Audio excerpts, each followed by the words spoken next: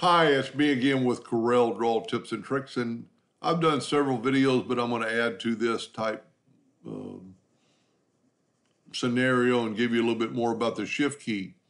If you select these four cubes and you hit C, it puts them in a row. But I used to always have to, if I wanted to align them, I'd always have to open up the Align and Distribute docker and go right here to align them equally. Well, you don't have to do that. You can select them all and go Shift C, and it'll do the same thing. The same thing with E. If we hit E, it'll put them all in a line. But if we hit Shift E, it'll distribute them equally, just like in the Align and Distribute docker.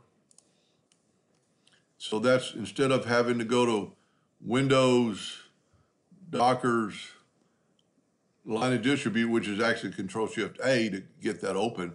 But instead of doing that and figuring out, I always use this one and this one, but there's several different scenarios.